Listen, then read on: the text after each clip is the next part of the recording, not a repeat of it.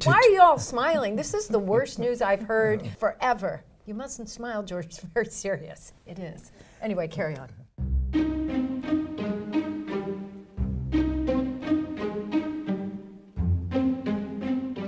What is the climate crisis? The climate crisis is a change in the temperature of the entire Earth as a result of human activities. We've increased the carbon dioxide content of the atmosphere by about 30%. That's a lot, and carbon dioxide is one of three large infrared absorbing gases that make up the atmosphere. They absorb radiant energy from the sun, and in absorbing it, warm the atmosphere. In other words, a greenhouse gas? It's a greenhouse gas. And what are the other two? Methane and water vapor.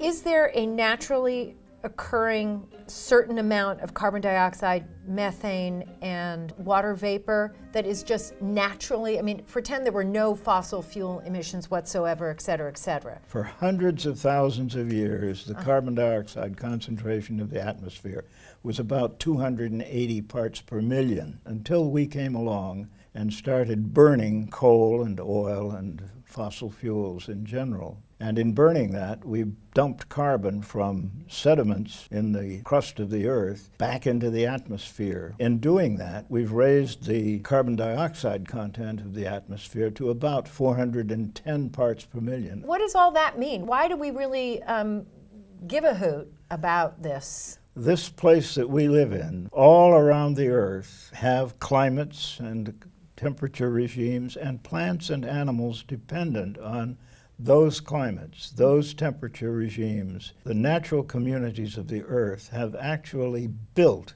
the environment that's suitable for people and suitable for those natural communities. The people have come along now and changed that environment. Extreme examples of that would be the multitude of wildfires, correct? Well, that's another aspect of that. Changing the temperature of the Earth dries the Earth out more rapidly. It means that water evaporates more rapidly. Forests become dry in odd times and vulnerable to fire, but also vulnerable to diseases of various sorts. In this warmer climate, they rot rapidly, and they dump carbon into the atmosphere from the forest. So here's an additional source of carbon. It's compounded then. It's compounded. It's a feedback system.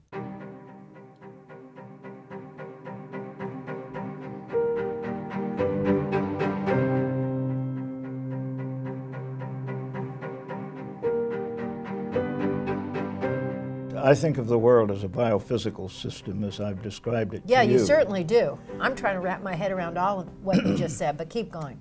The Arctic warmed 2 to 3 times as rapidly as the Earth as a whole. The effect of that is to melt the Arctic. Well, doing that has opened up the Arctic Ocean, which was frozen year-round, and that's reflective. That reflects the light of the sun, and it remains cold. If one takes that ice away, that reveals the dark oceanic waters of the Arctic Ocean, which then absorb the radiant heat. In warming, they produce water vapor, which goes into the atmosphere, carrying the energy of vaporization. It takes energy to vaporize water. That energy goes off in steam, and same way with the oceans. If they're warmed, they lose water into the atmosphere as water vapor, which is also a heat-trapping gas, and it provides the energy for storms.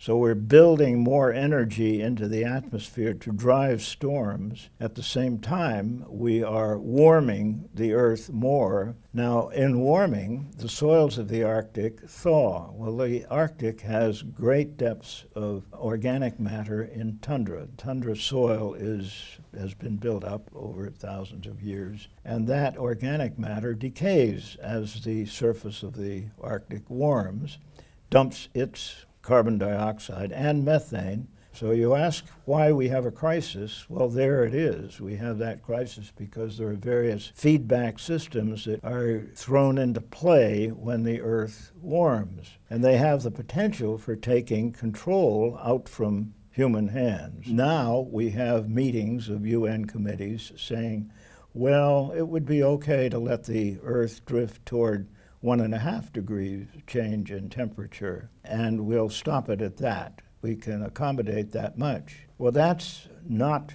true. It is flat out wrong. You call BS. I didn't call it that, but May I?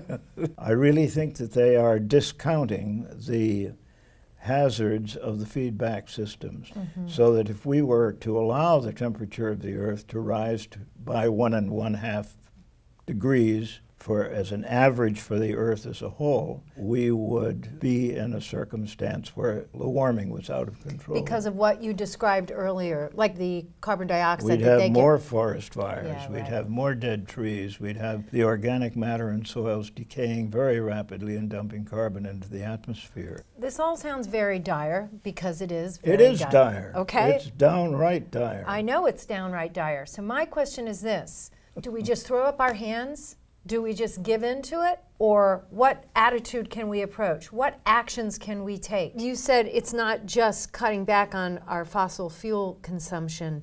What else can we do besides that? Or we have to eliminate fossil fuel consumption. We have to eliminate it. Just plain eliminate it as rapidly as possible. Well, that should be a cinch, Just George. fall all over ourselves Yes. to stop burning oil and coal. We have to refreeze the Arctic. And I don't see any way to do that other than to take carbon dioxide out of the atmosphere. One thing we have to do immediately is to stop deforestation.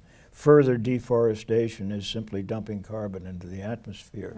The atmosphere contains roughly 800 billion tons of carbon. And in the summer, photosynthesis pulls the CO2 concentration of the atmosphere down by several parts per million. And in winter, that's returned to the atmosphere. Those are big chunks of carbon. It's 100 billion tons on a global basis, flowing into plants and out in the course of a year. So that's really big stuff. And if you can manage that properly, one can control CO2 content of the atmosphere. Very hard to see how we can do that and continue with industrial agriculture the way we're going at the moment. We are in an emergency without much question. Right. And so transitions, big transitions, are appropriate, necessary, and real. We can do it. We can shift to electric sources of energy using energy produced renewably. Solar panels, windmills,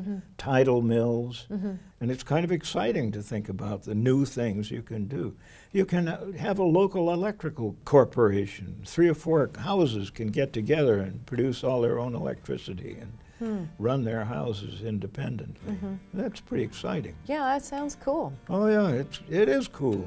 Or warm, whether it's Depending summer or on winter. what, exactly. And if Mr. Trump doesn't want to believe in the warming of the Earth is going to go on just the same.